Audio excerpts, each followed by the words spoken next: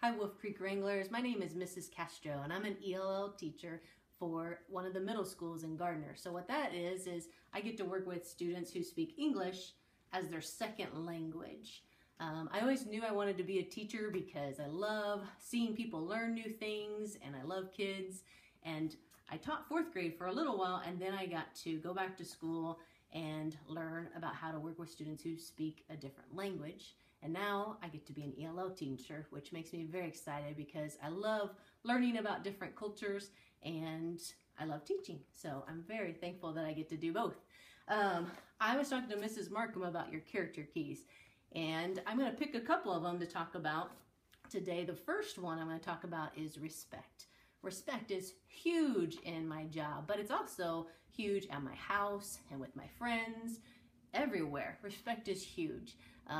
My students know that I respect them, and I feel like since they know that they are respected, then they want to work even harder for me. I also work with a lot of teachers, and I want to respect them. I want to respect their time and their ideas because I want them to do the same for me, and it makes it a lot more fun. Another one I want to talk about is compassion. I'm working with students who are moving here from another country and everything is different. They're leaving behind everything they know. The food is different. A lot of times the clothing is different. They can't speak the language. They can't say exactly what they want to say.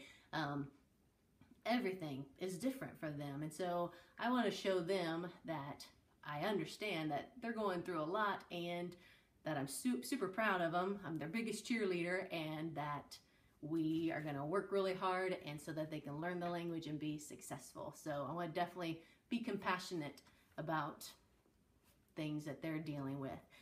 Responsibility, that's another huge one. I have to be responsible for my students. I need to have their materials ready so that when they come into my classroom, we're ready to learn and have fun and get a lot of stuff done. I also need to be responsible when I work with other teachers and be responsible of their time and just have everything ready for the teachers, the parents, my students, all of that. So I want my students to be as successful as possible, so I need to be responsible to get everything ready for them. So I hope you guys are having a great year and striving to use all your character keys because they make a huge difference and make everything better. So good luck with the rest of the school year.